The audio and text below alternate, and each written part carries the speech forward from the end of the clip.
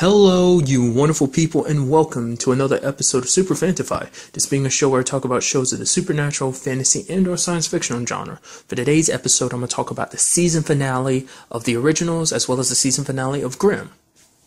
So first, starting off with this season finale of the originals, I really liked it. I didn't know what really direction everything was going to take. I did like the fact is that essentially, the fact is it was Cole and Elijah that got bitten. I mean, because, this whole prophecy thing was coming true. And, it got, Nick, he was worried. He's like, no, don't worry, Cole, I'll save you. And Cole's like, didn't you say the same exact thing to Finn before he died? And it's just like, especially Elijah, that hits him even more too, because it's like, because I did like that though, like, because once that happened, and they were kind of like going at Marcel, but it was just like he was just toying with them and bit them.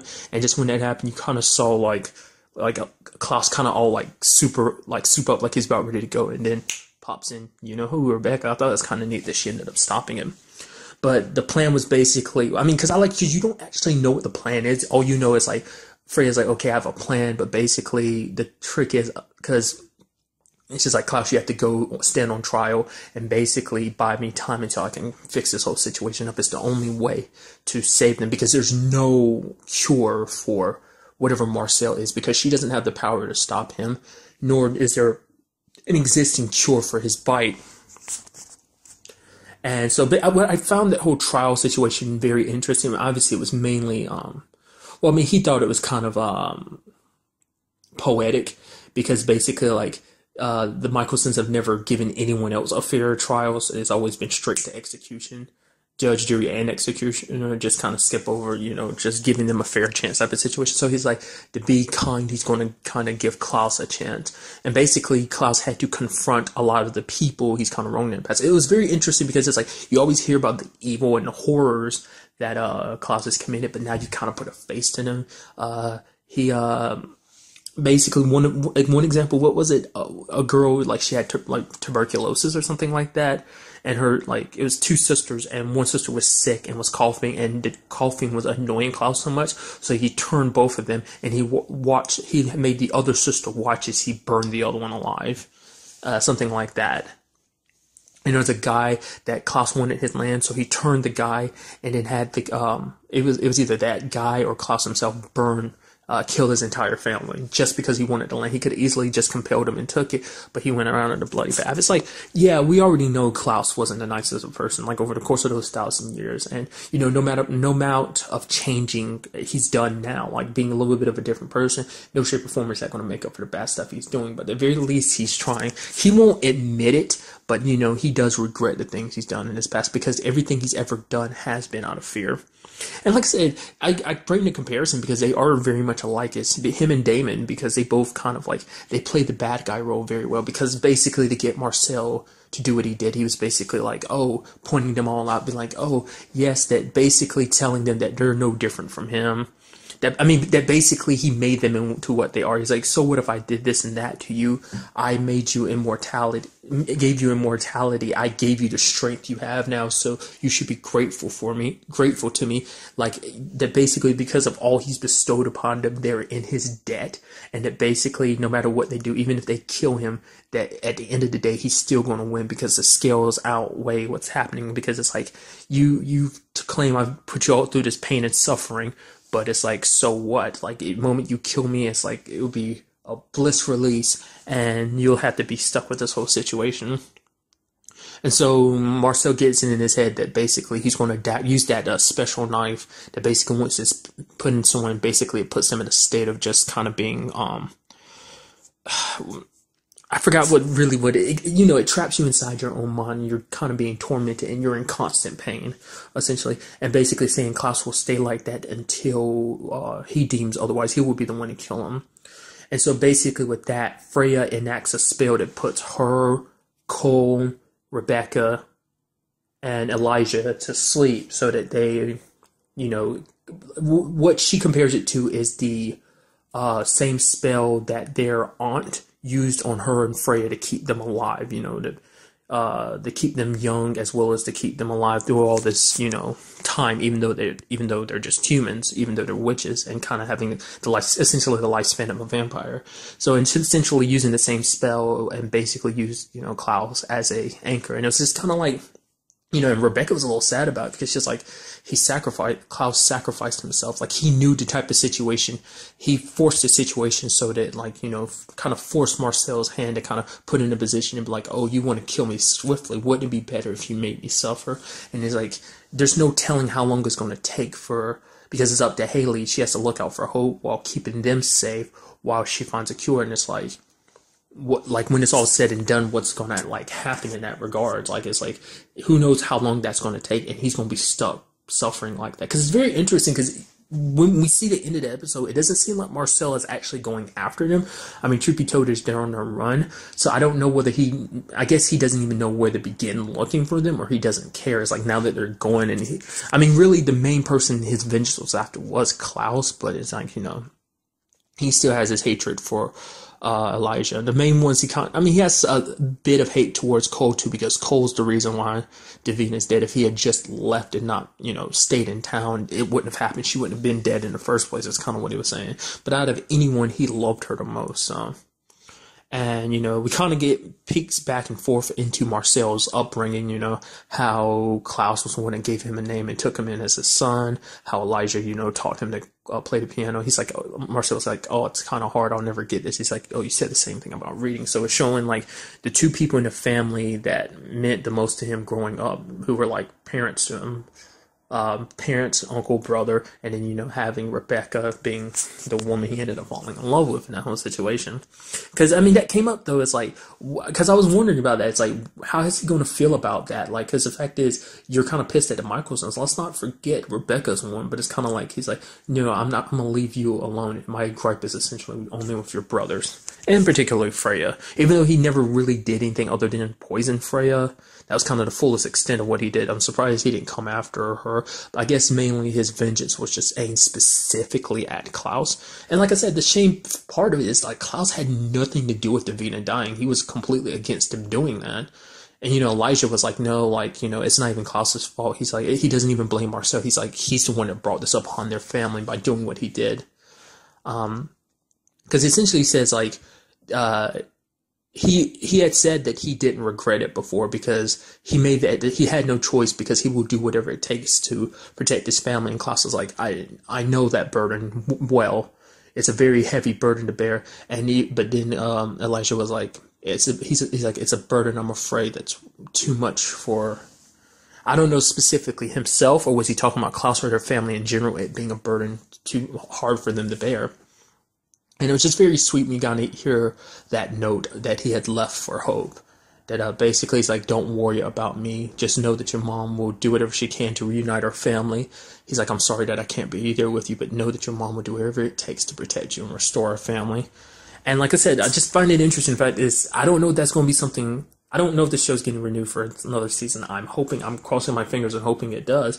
But it's like, I don't know whether, if like, something I think would be very interesting to see in the next season would be, like, the fact is, either Marcel still hunting them, like, still having vampires go out trying to hunt them down, because I don't think he's going to do it himself. He's probably going to stay, and kind of enjoy the throne, even though there's kind of animosity between him and Vincent. Him and Vincent were on the same wavelength at first, but now Vincent sees him as a threat because it's like seeing the way he handled the Strix, because he ended up killing them all. And at first I was kind of like, looking back after the episode, I was like, why did he kill the Strix? I was like, did he have a vendetta? And I was like, oh, I was like, stupid. Of course, he'd kill the Strix because the Strix would be a front line of defense for Elijah, because they are still sired to him. So they feel the need to protect him. So it's like, go ahead and get them out of the way first. So it looks like he killed all of them. And interestingly enough, it's like, what are they going to do with that cop character? I still forgot his name, but he's the dude that's Cammy's friend, the cop, who got kind of brought into this whole world. We see him getting bitten by a vampire, and that's kind of the end of that. But it's like, what do they plan on doing with him now that he knows this whole situation? I'm guessing, like, he's going to kind of take over Cammy's role, kind of as being like the human who knows what's going on, you know, vampires, werewolves, as well as witches, which is very interesting when you actually break it down and think about it. Now it's like the werewolves have disappeared from this picture. It's mainly just kind of turned into mainly a vampire vampire witch thing, which is kind of what it kind of started off at the beginning too. But you know, Vince was talking about making a sanctuaries like for vampires, for werewolves, witches, whoever, you know, a safe place. You know, basically he's tired of the same old because he says Marcel, the way he handled everything is essentially, he's no different from Klaus. Like no matter how much he preaches and claims to be different, he's deep down, he's just the same, just as bloodthirsty as well as sloppy, because he was like, I would do whatever it takes to get rid of the Michelsons. But I was thinking like, you know, because this could take because I brought this up, I was like wondering at what they were going to do. Well, the fact is that the Vampire Diaries has skipped forward 3 years. That's kind of the present time. So I was wondering what was the originals going to do, because even though, you know, they're two separate stories, their stories kind of coexist. So I was wondering like what they were going to do with it. But this could be their way of getting around that. It's like we'll cut back, and it's been a couple years. We'll see maybe Hope's like a little bit older or something, like, because it makes me wonder like what they could do with that. It could be like, oh, it's only been a couple months, or they could push it hard and make it like it's been years that they've been on a run, or at least maybe like 2 or 3 years, kind of put it along the same, well, specifically 3 years to kind of put it alongside the Vampire Diaries, or they could make it a little shorter, a little more. It's like there's no telling what they could really do with that. Because it'd be interesting to see like what will Hope be like when she gets older. Like she is, you know, the child of an original and a werewolf. So it's like, she is special in her own regard. So, I forgot, I mean, I'm most likely been brought up before, but like, will she grow up and become a hybrid? Is that how that will work? I'm not sure, like, what she'll be when she grows up. So it'd be kind of interesting to see that regards. And it'd be quite interesting to see how New Orleans will be now that, Klaus and the Michelsons are out of the way. Will they be kind of new players in town, kind of trying to stir up trouble? It's like, you know, I mean, because at this point in time, Marcel cannot be touched by anybody. Because I did worry, I was like, well, what about the fact is that we have the ancestors getting involved? It's like, well, they're cut off from this realm, so it's like not even possible for them to even control Marcel. But something I also wonder, because, you know, that never really was 100% dealt with, is like Aurora's body. It's like, is she still in a position that she could end up coming back? I don't think they're ever going to bring her back, but it's like her and Tristan still exist. I mean, it's like if they wanted to, you know, Marcel could track down their bodies and easily just end up killing them now and just kind of be done with it. But, because I feel like the fact is Aurora has never really been dealt with on screen. It means like her and Tristan are going to come back in some shape or form and be pestilence. But it's like, what will happen now? Like, will there actually be peace in, you know, the quarter now that the Michelsons are gone? Because, like, you know, like no one's going to dare cross Marcel, because he's literally the most powerful being like around. No witch can stop him. No vampire can stop him neither, because one bite from him could instantly kill anybody, even the strongest of vampires. But yeah, just something like, you know, bouncing around in my head. I think it'd be pretty neat. You know what, like I said, but once again, it's just like that sacrifice Klaus made, and it's just like you could tell by the way he was talking and the way he was acting, like it did affect him, like having to face all the bad stuff he's done. But it's like for his family to do everything, whatever it takes to protect them, he you know, he will dive to the deepest parts of hell just to, you know, protect his family. And it's like, and it shows you in this situation, you know, he even, like, you know, apologized to Haley that time. I thought that was kind of sweet, being like how he apologized, because at one point he sought to take Hope away from her, but he's like, I now realize that that's a mistake. He's like, I believe in you. I know that you'll protect our daughter. And just, I don't know, because like initially Elijah wanted him to be like, okay, you know, when this you know, wolf bite takes me, I want you to take Haley and Hope, and you get as far away from here as possible. And, you know, it's just like, you know, you see Klaus kind of a little shaking. He's like, I don't know if I can do this without you, brother. It's just like, oh, it does. Davina is quote unquote gone, but it's like, I don't know if I 100% believe that, because I still believe that the ancestors had a bigger plan for her than just, like I said, I don't know whether they were trying to set this whole thing in motion, whether that was kind of their plan, but I feel like they had special reasons for doing what they did to Davina. And I don't think it was just that, which is personal vendetta. I think it's they had some secret plan, and I'm curious, like, what that is. Like, we've seen her cut off the ties to the ancestors to this realm, but it's like, what if they had some other plan that they're kind of still working on, and just no one knows what's going on? Many questions that I hope, if the show gets renewed for another season, hopefully you'll get some of those answers. And now moving on to the season finale of Grimm, which was pretty amazing. Hands down, one of my favorite parts was the fact is we got Renard and Nick going at it. Sadly, it ended up with Nick getting arrested. But I mean, like, Renard deserved that because, like, that freaking, just a cascade of events. Hank being arrested, I was like, oh, this is total BS. It's like that neighbor's lying. It's like, oh yeah, the neighbor's dead, and that those cops are actually Vesson. They're actually part of Black Claw. And I was like, holy crap. Now, like, because when Nick went to the precinct looking for Hank and ended up finding out a lot of those cops there are Vesson, I interpreted that as two different ways, like, as like, oh, they're part of Black Claw, or just because they're Vesson, they're like, oh, we know you're the Grimm, so we're not going to help you out, just because, like, there's a new revolution on board. Not necessarily that they're with Black Claw, just that they would do anything just to spite him because he's a Grimm. Because, like, it's probably gotten out now, because all across the place, because there were pictures taken of Nick, and as well as everyone that's close to him, that, means that everyone knows that he's the Grimm now. Like, probably all Vesson that are involved will know he's the Grimm, so they'll be coming after him directly.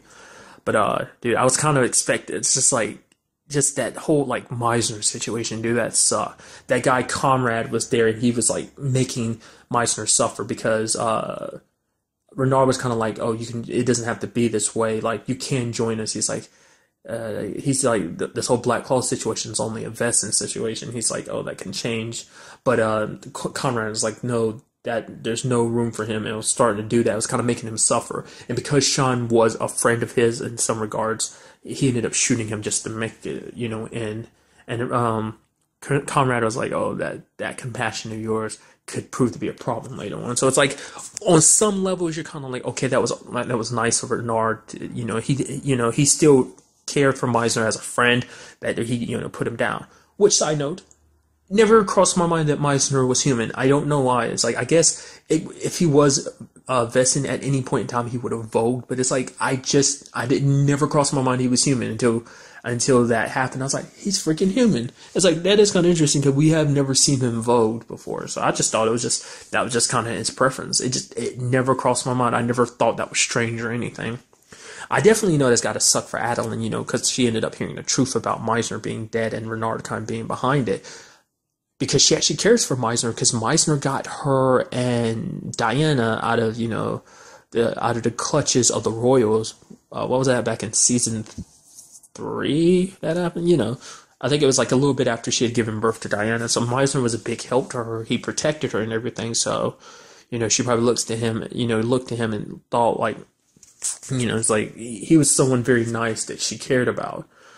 And also, side note, like, with the whole HW thing going down, like, we see Trouble kind of breaking down. She's, like, super sad about it. And I guess because it never clicked in my brain, it's like, Trouble's kind of been, like, moving from place to place. The only other place she's ever really known as home was with Nick and Juliet. But it's like, other than that, like, HW has been her home for a while now, for the past couple months. And, she's kind of enjoyed working with Meisner and doing the good work that they're doing. And looked at him as an ally and a friend, and like I said, HW was her home. It's like they came in, killed all the people she was working with, and killed them and destroyed her home. And on some level, it was very interesting because we kind of see Eve kind of reacting to that, because there was those two Vesson that were outside of Monroe's place that she used her powers, and they were talking about they were getting hot, they were heating up, and it looks like their bodies explode inside the truck. I interpret that as because Eve liked Meisner because Meisner gave her purpose. All this work that they were doing, like, it was kind of like her main focus. She was kind of like, I don't know what the word is, but she was kind of pushed into, pushing away her Juliet personality and becoming Eve. He gave her purpose. He gave her a mission. So I guess in some regards, he helped her become the person she is and not, kind of get away from who she was. So I'm guessing she kind of, on some level, probably cared for him for doing that. She probably appreciated that. And just like, because she was actually sad, she's like, if I was here, she could have made a difference, because they wanted Eve away. That's what the whole Hank situation was. Because it's those poor Black Claw bastards not even realizing that they were meant to be sacrificed. It's just in case, they came to rescue Hank, we also had Diana, kicking up, the psycho levels a little bit, manipulating Adeline and Renard to kind of, get together. They're making out, kind of about to strip off the clothes, and then, Adeline's like, no, don't you see what's happening here? And then Renard's like, what? She's like, you idiot. Obviously, this is Diana doing this. Did you actually seriously think I was going to, I just could, ripping off my clothes, couldn't wait to have sex with you? He's like, I am the mayor now. I was like, what? What does that mean? That doesn't change anything, you idiot. You sound like a moron saying that. She's like, she even has that look on her face like, you idiot. What is wrong? Are you really this stupid? To actually think that, because with the way things are, she still cares for Nick, which is a very good thing that Diana doesn't know about that, because the way she handled Rachel, it's like, I kind of meant to bring this up last episode, but it's like, she just kept giving Rachel the death stare, because Rachel kept interfering. She interfered with her plans of getting mommy and daddy back together, and just wrapped her up in that blanket and suffocated her. It's like, she doesn't even have to be near her, and that just shows you just how scary, powerful Diana is. And it just seems like probably the more time that goes on, she'll get just stronger and stronger, and it's like she'll do anything, because it makes sense on some level, because she is a kid, and it's like, honestly, what would you expect when a kid has amazing powers? They're bound to, they're going to have tantrums, and they're going to do what they want to. It's like, they see things as like, oh, they need to be this way, so they're going to use their powers to make it so. So I'm saying it's lucky that Nick doesn't know, that Diana knows the situation, because she knows that Kelly is his son, but she doesn't know the fact is that mommy and Nick kind of have that type of relationship. I feel like if she did, she wouldn't have given her Nick that message warning about the fact is that they knew that Adeline kind of accidentally gave his address to them. And I thought it was very interesting that, because I feel like she would have, if she knew, she'd probably try and kill Nick. To me, in my mind, just a random thought I had, I thought it'd be kind of funny if when it's all said and done, they end up becoming a family, like Nick, Diana, Adeline, and Kelly. And it's just thinking about all the times, it's like, oh, Nick's trying to struggle dealing with Diana being able to do whatever she wants to with her powers, and trying to, parent her a little bit. That was just something weird that kind of popped into my mind. Another favorite part of mine in this episode was the whole situation with Tony, because he needed to get information on where to find Hank, and Rosalie in, and he's talking about, oh, you look so pretty when you're mad, blah, blah, blah, being a jerk, trying to, act cool. And then Monroe is like, oh, I guess I haven't introduced you. This is Rosalie's husband, Monroe. And then Monroe kind of vogues out on him, slaps him around. You hear his stuff in the room, and Wu's kind of like, okay, when do we go in? And he's like, okay, now. And he goes in, and then Monroe's got their date, and Nick's like, thank you. And then Monroe's like, no, thank you. I was like, oh, you go, Monroe. Just he needed to vent some of his anger. Which, speaking of Monroe and Rosalie, Rosalie ends up finding out she's pregnant, which is pretty awesome. She's like, I couldn't find the right time to really tell you with everything going on. He's like, no, it doesn't matter. He's like, with everything going on, this is exactly the right time to tell me. It's like, his goodness. It's like, oh, they're going to be a family, Papa Monroe and Mama Rosalie. That's so awesome. Granted, no one else knows, but still, that's pretty awesome. What else did I like about this? I like that how Nick handled himself in that situation. I thought it was pretty brave of him, basically, doing the hero thing, that basically he went off and sent everyone down the tunnels, while he bought them time by himself, basically took on pretty much every vessel that came there, but single-handedly. He got a little banged up. He got shot multiple times.